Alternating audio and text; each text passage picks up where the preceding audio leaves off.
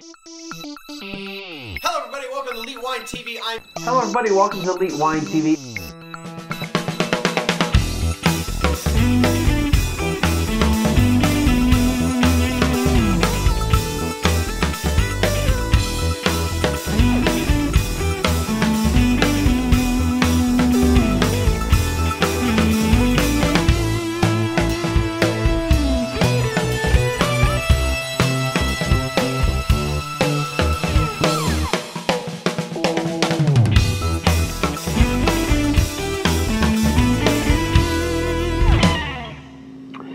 Hello everybody, welcome to Elite Wine TV. I'm your host Mark Fusco here for another episode of the show, and we're moving over to Italy for this next wine.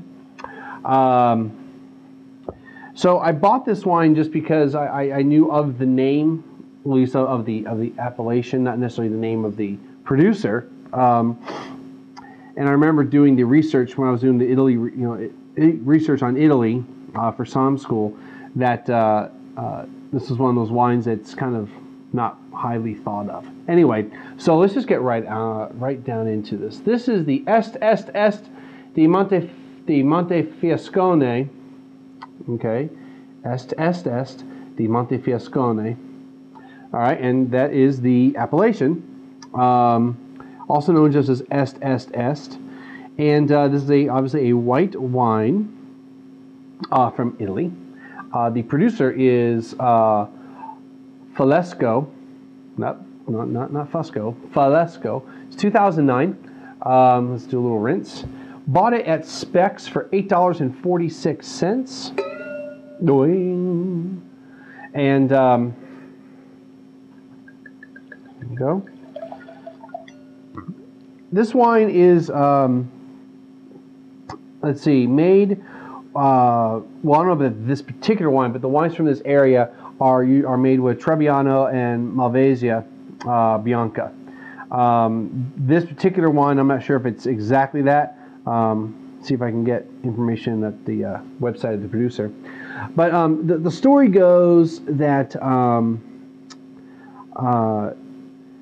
there's a couple different stories, but basically the story goes that there was a I'll just read the whole thing.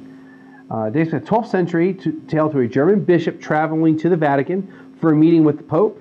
The bishop sent somebody ahead to survey the villages along the route for the best wines. And at the Montefiascone Inn,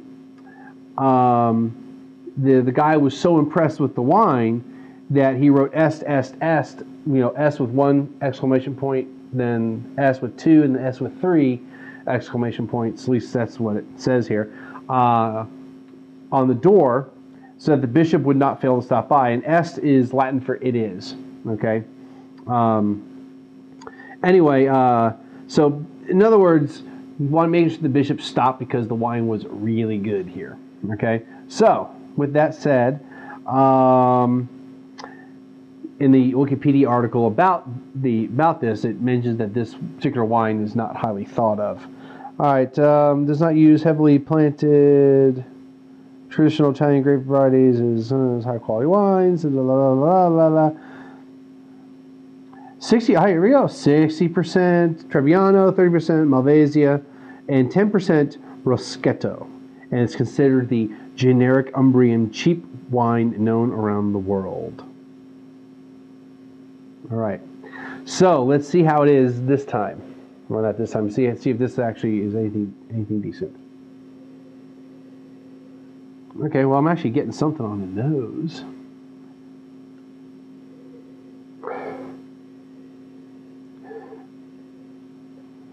My first thought was apricot, but now I'm thinking more like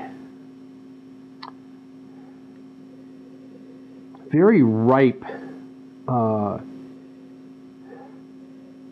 kind of date-like, almost like prune plum, which I'm not used to getting that off of a white wine. I might be going a little off the deep end on that, but almost raisiny.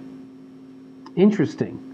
But I'm gonna kind of go with the plum, the prune type of thing,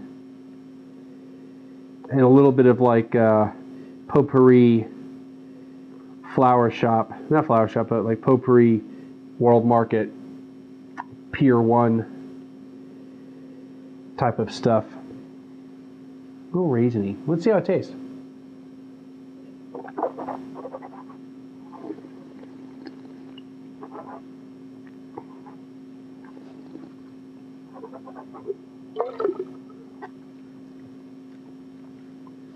Well, it's got a little bit of acid, not very high, not highly acidic. That flavor profile kind of stays the same. You've got the you kind of have that floral potpourri and prune plumish taste going on.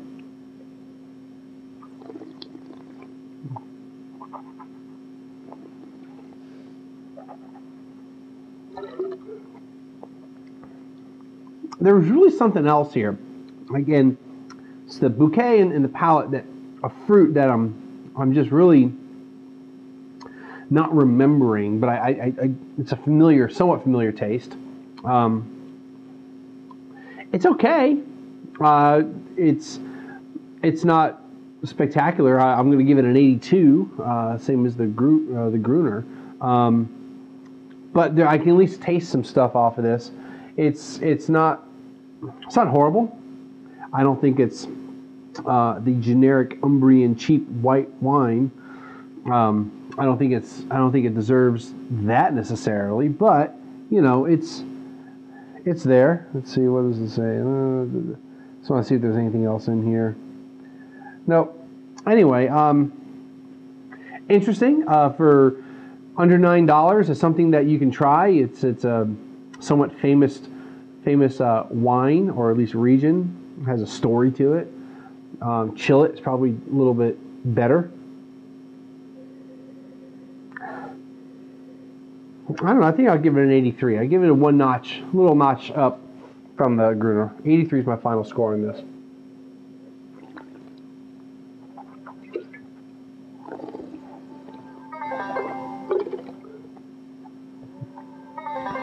Yeah, not so bad. Still no viewers. That's okay. So yeah, it's pretty decent. It's okay. 83. Nothing to really write home about. But if you see it, you want to try it out, maybe you like it. Cool. All right, we're gonna wrap it up. As always, stop by the website, leave some comments. Have you had this wine before? Do you think it's better than I'm saying it is, or you think it's just plunk? And you're like, dude, even an 83 is generous. Let me know.